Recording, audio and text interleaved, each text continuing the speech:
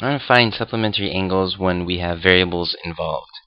Okay, it's a very common problem that people seem to have a problem with, so let's go ahead and check it out. Alright, so the first thing we have to do is we have to find the measures of the angles, which are generally given, like in this problem. So we have angle 1, which is equal to 18x plus 3. Okay, this is equal to that. And we have angle 2, which is given as 41x. Okay, so once we know that these two things here, we can go ahead and set up our problem.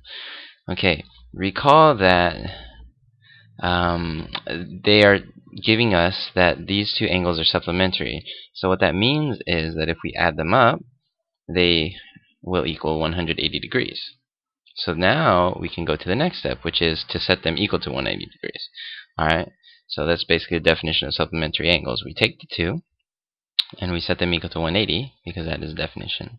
Alright, so here I substituted. So angle 1, recall, was 18x plus 3, so that's what I put here. Okay, and then angle 2 is 41x, so that's what I put here. Alright, and make sure you add them. Okay, then the next step is simply to solve for x. Okay, alright, so in this step I combine like terms, so I combine the 18x and 41x and get 59x. Okay, then I subtracted 3 from both sides, 177 equals 59x, and divide both sides by 59, and you get x equal to 3.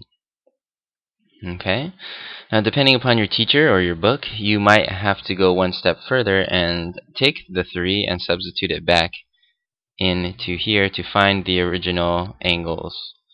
Okay, alright, for example, if I was to take this 3 and substitute it back in angle 2, okay, that would give me 123 degrees for this angle here.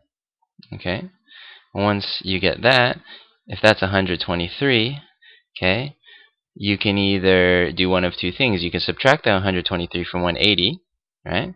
That will give you 57, so that means this would be 57 degrees.